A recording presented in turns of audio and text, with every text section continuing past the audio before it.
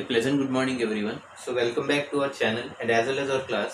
So today in this session we are going to mainly discuss about one of the important biological science concept of 10th class. So 10th class biological science, one of the important topic is about the excretion. Okay, in the already previous classes we have discussed about the dialysis and dialysis treatment and how the dialysis is going to happen for the person whose kidneys have been damaged. So ఇటువంటివన్నీ కూడా మనం previous video classes చూసాం. But in this today's class regarding excretion topic we are going to cover some important concepts and that these concepts are going to be expected to appear in this 10th batch. Okay, so once again I would like to remind you the heading that is about the excretion. Okay, so it comes under 10th class biological science concept. This is a unit number 4, fundamentals of this excretion. Okay, and our majority of this topic is about we are going to discuss about the kidney. Okay, so excretion ఈ topics అయిన వెంటనే we have to concentrate simultaneously as one of the important concept that is about the structure of kidney and important functional unit of that kidney. Okay, so first of all we have to cover this one and after that one we have to enter into the main kidney functioning. Okay, so without wasting time let us start our session. So first topic we are going to cover is about the excretion versus secretion. So బయాలజికల్లో మనకి ఎప్పుడు వినబడే words ఏంటంటే secretion వినబడుతుంది, excretion వినబడుతుంది. మరి ఎక్స్క్రీషన్కి సెక్రీషన్కి difference ఏంటి? So excretion versus secretion. And second one, different excretory organs in our human body. So మన human బాడీలో ఉన్నటువంటి డిఫరెంట్ ఎక్స్క్రిటరీ ఆర్గన్స్ అసలు ఏమున్నాయి? So what are the chief excretory organs of human body and what do they excrete? So organs చెప్తే సరిపోదు, ఆ organs ఏం excrete చేస్తాయో కూడా మనం తెలుసుకోవాలి. That is the second topic. And third one already we have covered in the previous video classes, that is about the ESRD. So once again I would like to give you a quick recap of that one, ESRD. And fourth one, introduction concept of nephron. Okay, is clear to everyone? Introduction to nephron. Introduction to nephron అంటే ఇదండి. Okay, so this is a major topic today, key role. Okay, next one, osmoregulation, haemodialysis, urochrome and micturition. So last 3 topics already previous video classes లో recollect చేయడం అంటే complete చేయడం జరిగింది. But in this class will try to complete that one. So first one, excretion versus secretion. అసలు ఎక్స్క్రీషన్కి సెక్రీషన్కి difference ఏంటంటే, first of all excretion అంటే జనరల్గా మన కంప్లీట్గా బాడీలో ఫిల్టరేషన్ జరిగి సెపరేషన్ చేసిన తర్వాత రిమూవ్ అయిపోతాయి. Okay, the process of separation and removal of unwanted substance from the body నుంచి కంప్లీట్గా బయటకు వెళ్ళిపోతాయి. Okay, so with in the body కాదు, out side the body. Okay, first బాడీలో ఫిల్టరేషన్ జరగాలి, ఫిల్టరేషన్ జరిగిన తర్వాత సెపరేషన్ చేయాలి. అంటే ఏది పనికి వస్తుంది, ఏది పనికిరాదు. అంటే మనకు ఎక్స్క్రీషన్లో గుర్తుంచుకోవాల్సిన first filtration, after filtration separation, separation after removal. ఈ 3 స్టేజెస్ కనుక జరిగి ఒక బాడీ నుంచి అన్వాంటెడ్ సబ్స్టెన్స్ కనుక బయటకు వచ్చేస్తే that process is called excretion. Okay, the process of filtration, separation and removing of the unwanted waste products from the human body is known as excretion. Okay, అంటే from the body అని చెప్తున్నాం. From the body అంటే ఏంటి? బయటకు వచ్చేస్తుంది. అంటే బయటకు వస్తుంది అంటే it is passive in nature, active in nature కాదు. అవునా కదా? యాక్టివ్ ఇన్ నేచర్ అంటే విత్ ఇన్ ద బాడీ, కానీ ఇది ఏమవుతుంది? అవుట్ సైడ్ ద బాడీ వస్తుంది కాబట్టి ప్యాసివ్ ఇన్ నేచర్ అని చెప్తాం. PASSIV, passive in nature. And దీనికి ఆపోజిట్ సెక్రీషన్. సెక్రీషన్ అంటే ఇప్పుడు ఏమని చెప్పుకున్నాం? ఎక్స్క్రీషన్ అంటే అన్వాంటెడ్ మెటీరియల్ ఏదైతే ఉందో అంటే ఆ మూమెంట్ అనేది అవుట్ సైడ్ ద బాడీ వస్తుంది. బట్ ఇక్కడ మూమెంట్ ఆఫ్ ద మెటీరియల్ ఏదైతే ఉందో అది విత్ ఇన్ ద బాడీ మూమెంట్లో జరుగుతుంది. What it is the fundamental basic difference. అంటే the moment of the material అంటే అక్కడ unwanted material. Okay, according to excretion topic, material అంటే అక్కడ unwanted substance. Okay, so the moment of the material from the body to outside is called excretion. అది బయటకు వస్తుంది కాబట్టి it is passive in nature. But coming to secretion, the movement of the material within the body. Okay, మన బాడీలోనే ఒక point నుంచి ఇంకో పాయింట్కి material కనుక మూవ్ అయితే అదే సబ్స్టెన్స్ అయినా అవ్వచ్చు. Okay, either it may be hormones are enzymes, what ever it may be. అది విత్ ఇన్ ద బాడీ కనుక అయితే secretion, out side the body కనుక అయితే excretion. Excretion passive in nature, secretion ఏమో యాక్టివ్ ఇన్ నేచర్.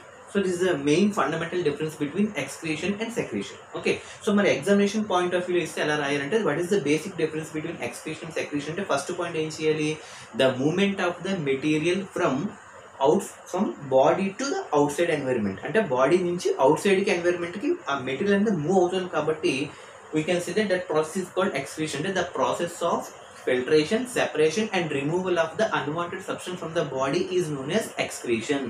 అది first point అండి. అలాగే second పాయింట్కి వచ్చేటప్పటికి ఏం రాస్తాం, here the unwanted material it will move from body to the out side environment, అది సెకండ్ పాయింట్ కింద రాస్తాం. ఓకే, థర్డ్ పాయింట్కి వచ్చేటప్పటికి ఏం రాస్తాం, the out side the environment కాబట్టి it is passive in nature. ఈ మూడు పాయింట్స్ మళ్ళీ సేమ్. సెక్రేషన్కి వచ్చేటప్పటికి the movement of the material with in the body from one point to other point with in the body is known as secretion. ఇది passive in nature అయితే అది active in nature. What it this is the first fundamental basic difference. And second one, different excretory organs.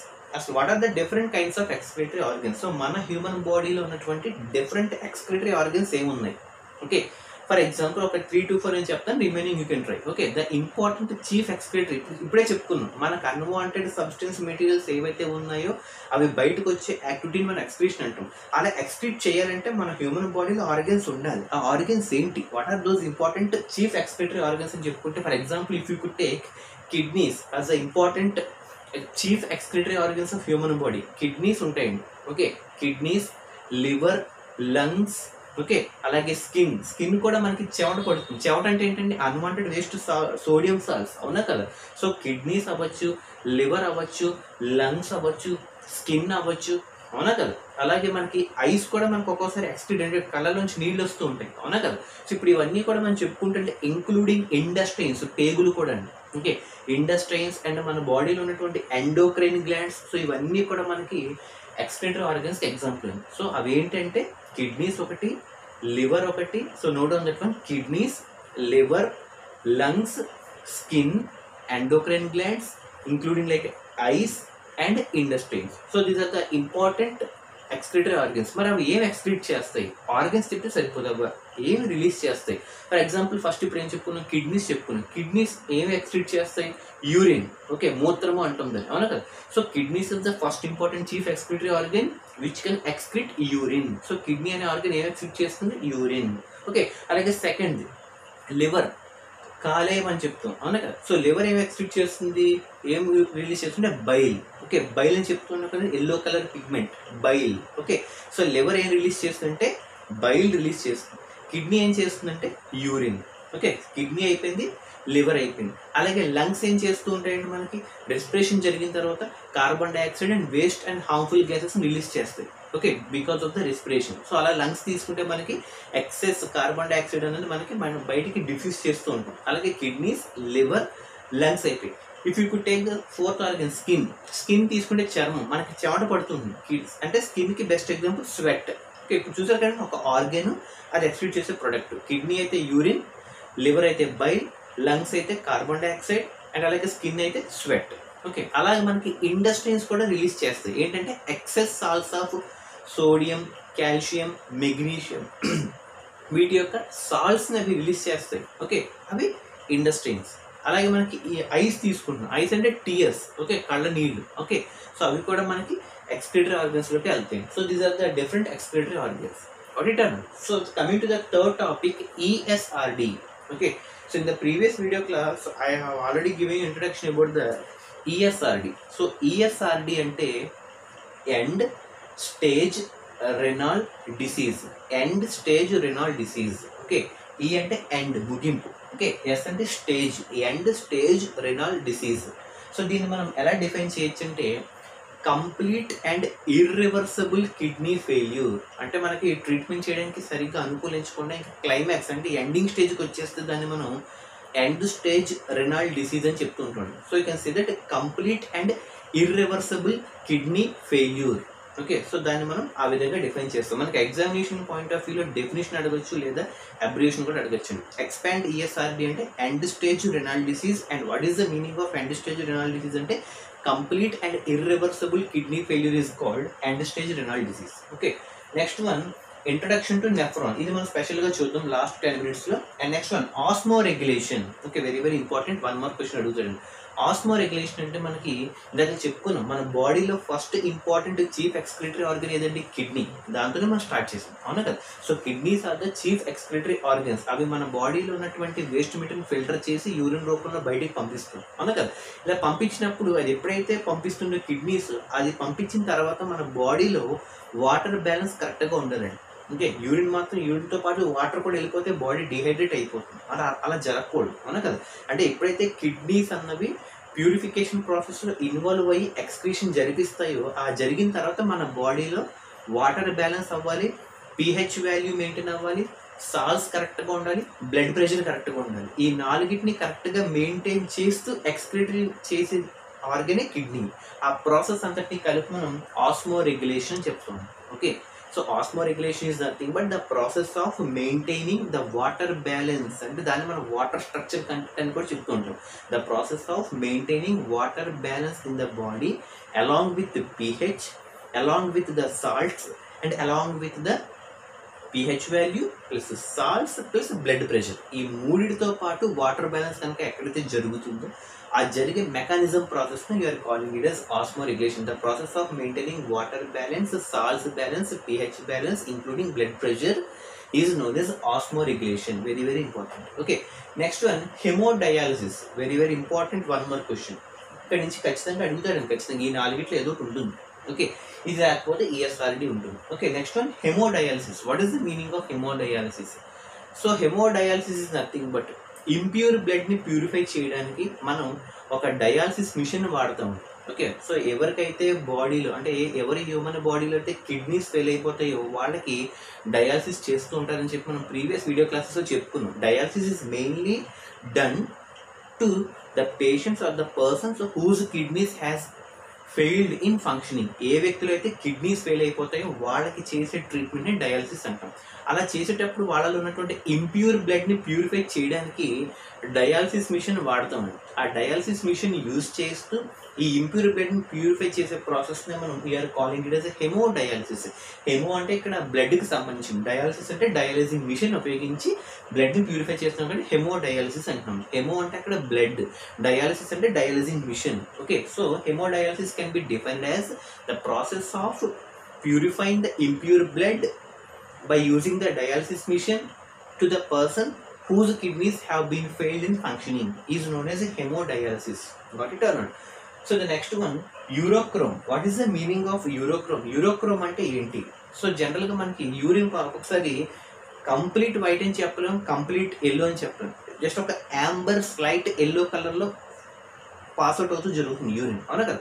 అలా pass out అవుతూ జరుగుతుందంటే అక్కడ ఉన్నటువంటి pigment మనం urochrome అని చెప్తాం.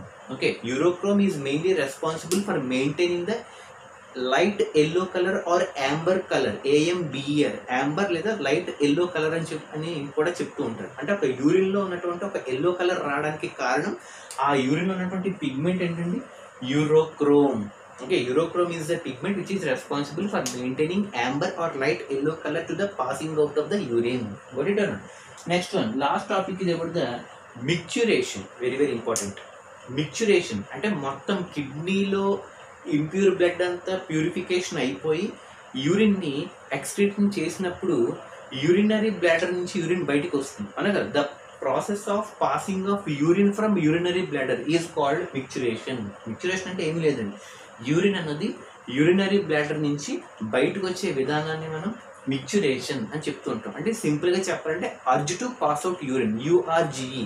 అర్జ్ అంటే ఒక ఫోర్సబుల్గా, ఒక రిక్వైర్మెంట్గా, కంపల్సరీగా పాస్ అవుట్ చేస్తాం. Okay, urge to pass out urine or the process in which the urine is going to be released from urinary bladder. అంటే the passage of urine from urinary bladder is known as micturition. Simply urge to pass out urine. So these are the important key concepts. Now we are going to enter into the introduction of nephron. Very very very important concept. Okay, so మనకి నెఫ్రాన్కి న్యూరాన్కి చాలా difference ఉంది. So neurons అయితే brain యొక్క function unit, అంటే nervous సిస్టమ్కి, entire nervous సిస్టమ్కి ఒక functional unit neuron. అలాగా మనకి కిడ్నీ తరపున ఫంక్షనింగ్ చేసి ఫిల్టరేషన్ చేసి ఆ ఇంప్యూర్ బ్లడ్ని ప్యూరిఫై చేసి ఆ ఇంప్యూరిటీస్ని యూరిన్ రూపంలో పంపించే బాధ్యత తీసుకునే నెఫ్రాన్. ఓకే, కిడ్నీ చేస్తుంది చెప్తాం, కిడ్నీ అంటే డైరెక్ట్గా కిడ్నీ చేయదు. కిడ్నీలో ఉన్నటువంటి సమ్ మిలియన్స్ ఆఫ్ నెఫ్రాన్స్, అంటే nearly 1.3 to 1.8 millions of nephrons, అంటే ఒక కిడ్నీలో, అంటే మనకి ఏ పెయిర్ ఆఫ్ కిడ్నీస్ అని చెప్పి మనకి లెఫ్ట్ కిడ్నీ రైట్ కిడ్నీ రెండు ఉంటాయి. అవునా, just below to the abdomen మనకి 2 కిడ్నీస్ ఉంటాయి, లెఫ్ట్ అండ్ రైట్. ఈచ్ కిడ్నీలో nearly more than 1 million of nephrons ఉంటాయి. అంటే కిడ్నీ తరపున ఫిల్టరేషన్ ప్రాసెస్ చేసే ఒక స్ట్రక్చరల్ అండ్ ఫంక్షనల్ యూనిట్నే మనం నెఫ్రాన్ అని చెప్తాం. How can you define nephron? Is nothing but nephrons are the structural and functional unit of the kidney. Kidney తరపున structural గా ఫంక్షనల్ గా యాక్టివిటీ చేసి ఆ ఇంప్యూర్ బ్లడ్ ని ప్యూరిఫైడ్ కింద మార్చి ఆ ఇంప్యూరిటీస్ ని యూరిన్ రూపంలో పాస్అవుట్ చేసే ఫంక్షన్ యూనిట్ ని మనం నెఫ్రాన్స్ అంటాం. సో కిడ్నీ తరపున ఎవరు చేస్తారంటే నెఫ్రాన్స్ చేస్తారు. అంటే ఇప్పుడు మనకి లెఫ్ట్ అండ్ రైట్ కిడ్నీస్ లో కలిపి నియర్లీ ఇక్కడ 1 మిలియన్, ఇక్కడ 1 million, nearly 2 to 3 millions of nephrons మన బాడీలో ఉంటున్నాయి. అంటే ఒక కిడ్నీని చూసుకుంటే 1.3 to 1.8, అలాగే ఇంకో కిడ్నీలో కూడా చూసుకుంటే 1.3 to, అంటే ఎంత కాదు అనుకున్నా 2.5 to 3 మధ్య మనకి కొన్ని మిలియన్స్ ఆఫ్ నెఫ్రాన్స్ ఉంటాయి. అంత బాగుంటున్నాయి కాబట్టి ఫిల్టరేషన్ బాగా జరుగుతుంది. Okay, so this is the insight చేవి, అంటే కిడ్నీ తరపున ఫిల్టరేషన్ చేసేది ఎవరంటే ఇప్పుడు nephrons. So you can say that nephrons are the structural and functional unit of kidneys. Very very important. So nephron దేనిలో ఒక భాగం ఉంది, కిడ్నీలో ఒక భాగం. సో ఇప్పుడు అటువంటి నెఫ్రాన్ మనకి ఎన్ని విధాలుగా విడిపోతుంది. So what are the 2 important parts of nephron? ఇక్కడ నుంచి కొంచెం జాగ్రత్తగా వినండి. Okay, nephrons is having mainly 2 important parts. So ఇవి మనకి ఎలా ఉంటాయని ఎందులో ఉంటాయని చెప్పుకున్నాం, నియర్లీ 1.3 to 1.8 పర్ కిడ్నీ. ఒక కిడ్నీలో 1.3 to 1.8 మిలియన్స్ ఆఫ్ నెఫ్రాన్స్ ఉంటాయి. సో ఇప్పుడు ఈ నెఫ్రాన్స్ లో ఉన్నటువంటి 2 ఇంపార్టెంట్ పార్ట్స్ ఏంటంటే, first one, listen carefully, I have return here, Malpighian body. Pronunciation చాలా ఇంపార్టెంట్. ఓకే, మాల్ఫీజియన్ బాడీ అంటాం. ఏమంటాం దాన్ని? MALPHIGIAN. Malpighian body is the first part of nephron. Second part వచ్చేటప్పటికి renal tubal. Okay, renal, RENAL, ఇది renal ఆర్టరీకి renal vein కి సంబంధించిన word అండి, renal tubal. Okay, first part ని మాల్ఫీజియన్ బాడీ, సెకండ్ పార్ట్ ని రెనాల్ ట్యూబుల్ అని చెప్పి అంటాం.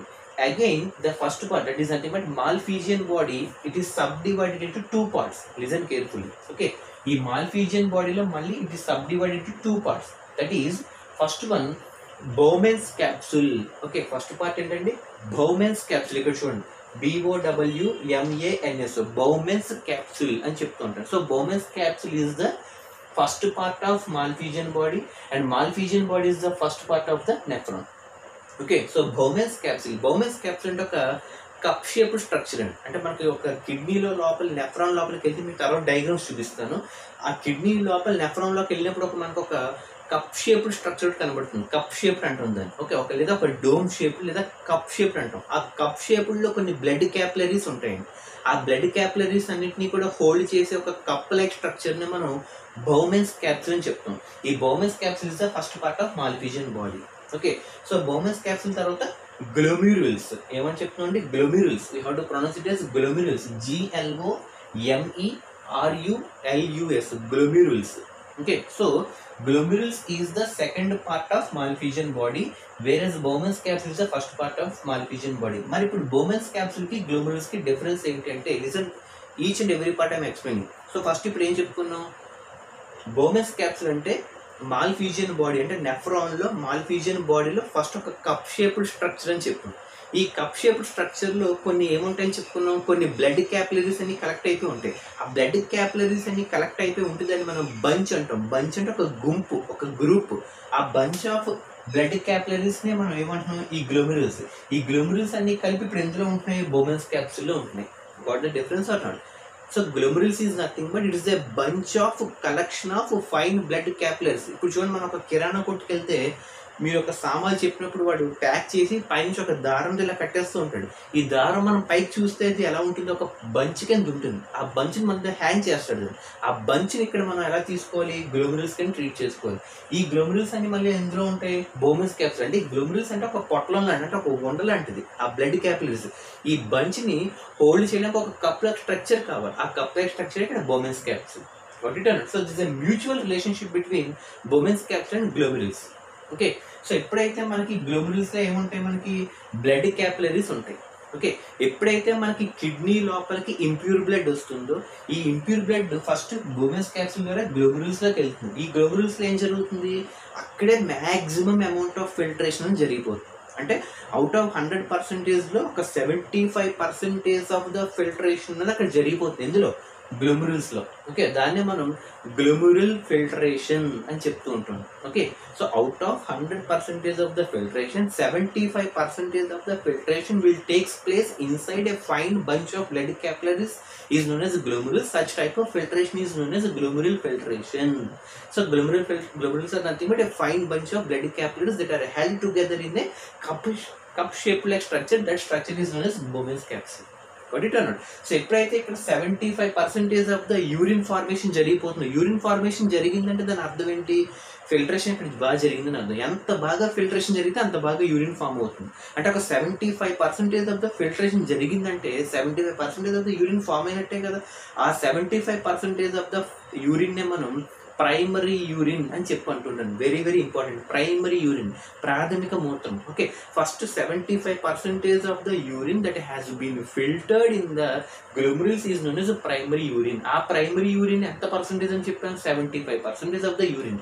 ఆ 75% ఆఫ్ ద ప్రైమరీ యూరిన్లో మనకి ఎప్పుడైతే వాటర్ కంటెంట్ ఉంటుందో, ఎప్పుడైతే ఇక్కడ మనకి 75% ఆఫ్ ద ఫిల్టరేషన్ జరిగి మనకి యూరిన్, ప్రైమరీ యూరిన్ ఫామ్ అవుతుందో, ఈ ప్రైమరీ యూరిన్ ఫస్ట్ నెక్స్ట్ ఎక్కడికి వెళ్తుంది, రెనాల్ ట్యూబుల్లో ఫస్ట్ పార్ట్ ఏం చెప్పాము, PCT. Okay, PCT stands for, P అంటే ప్రాక్సిమల్, ఓకే, సి అంటే కాన్వల్యూటెడ్, CONVOLUTED, కాన్వల్యూటెడ్. ఓకే, టీ అంటే ట్యూబుల్, TUBULE, ప్రాక్సిమల్ కాన్వల్యూటెడ్ ట్యూబుల్. అంటే ఈ గ్లోమెరుల్స్లో 75% ఆఫ్ ద ఫిల్టరేషన్ జరిగి ప్రైమరీ యూరిన్ ఫామ్ అయిన తర్వాత ఈ 75% ఆఫ్ ద ప్రైమరీ యూరిన్లో ఈ వాటర్ని రీఅబ్జర్వ్ చేసేది మనకి ప్రాక్సిమల్ కాన్వల్యూటెడ్ ట్యూబుల్. అంటే ఇక్కడ ఎప్పుడైతే 75% ఆఫ్ ద ప్రైమరీ అంటే ఫిల్టరేషన్ జరిగి ప్రైమరీ యూరిన్ ఫామ్ అయిందో, ఈ ప్రైమరీ యూరిన్ ఎక్కడికి వెళ్తుంది, రెనాల్ ట్యూబుల్లో ఫస్ట్ పార్ట్ ఏంటి, పీసీటీ, ప్రాక్సిమల్ కాన్వల్యూటెడ్ ట్యూబుల్లోకి వెళ్తుందండి. ఈ ప్రాక్సిమల్ కాన్వల్యూటెడ్ ట్యూబుల్ ఏం చేస్తుంది, ఈ ప్రైమరీ యూరిన్లో ఉన్నటువంటి వాటర్ ఏదైతే ఉందో దాన్ని రీఅబ్జర్వ్ చేసుకుంటుంది. ఓకే, ఖచ్చితంగా యూరిన్లో వాటర్ ఉండాలి. సో దాన్ని మనకి స్టెబిలైజ్ చేస్తూ రీఅబ్జర్వ్ చేసేది మనకి PCT. The main function of the PCT is to reabsorb the water content that has been formed through glomerulus filtration of primary urine. Primary urine ద్వారా వచ్చినటువంటి 75% యూరిన్ ఉంది ప్రైమరీ యూరిన్.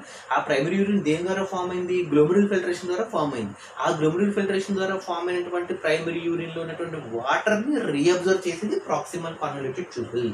సో ఎప్పుడైతే వాటర్ని రీఅబ్జర్వ్ చేస్తుందో వాటర్తో పాటు సాల్ట్స్ ఉంటాయి. ఓకే, సో ఆ సాల్ట్స్ మళ్ళీ ఇప్పుడు ఏం చేస్తుంది, పీసీటీలో అక్కడ వాటర్ని రీఅబ్జర్వ్ చేసుకుని లూప్ ఆఫ్ హెన్లీ, ఒక ట్యూబ్లెట్ స్ట్రక్చర్ ఉంటుందండి, ఒక లూప్ ఆఫ్ హెన్లీ ద్వారా ఎందులోకి పంపిస్తుంది, డీసీటీలోకి పంపిస్తుంది. డీసీటీ అంటే distal, DISTAL, distal కాన్వల్యూటెడ్ tubal. PCT అయితే ప్రాక్సిమల్ కాన్వల్యూటెడ్ ట్యూబుల్, డీసీటీ అంటే డిస్టల్ కాన్వల్యూటెడ్ ట్యూబుల్. ఓకే, ఇప్పుడు ప్రాక్సిమల్ కాన్వల్యూటెడ్ ట్యూబుల్లో వాటర్ రీఅబ్జర్వ్ అయిపోయింది. ఆ వాటర్ రీఅబ్జర్వ్ అయిపోయిన తర్వాత మళ్ళీ ఆ యూరిన్ని లూప్ ఆఫ్ హెన్లీ ద్వారా, అంటే loop of హెన్లీ like connecting channel between PCT and DCT. Okay, ఈ లూప్ ఆఫ్ హెన్లీ ద్వారా ఈ వాటర్ని రీఅబ్జర్వ్ చేసుకున్న తర్వాత ఎందులోకి పంపిస్తుంది, డీసీటీలోకి పంపిస్తుంది. ఓకే, సో ఎప్పుడైతే డీసీటీ అంటే డిస్టల్ కాన్వల్యూటెడ్ ట్యూబుల్లోకి వెళ్తుందో వాటర్ ఆల్రెడీ రీఅబ్జర్వ్ అయిపోయింది. ఇంకా మనకి ఏమున్నాయి, సాల్ట్స్ ఉంటాయి. Salts, sodium salts, potassium salts, chlorine, hydrogen. So ఇటువంటివన్నీ కూడా మనకి అయాన్స్ ఉంటాయి. ఆ అయాన్స్ని రిమూవ్ చేసి యూరిన్కి ఒక కాన్సన్ట్రేటెడ్ pH వాల్యూని మెయింటైన్ చేసి డీసీటీ.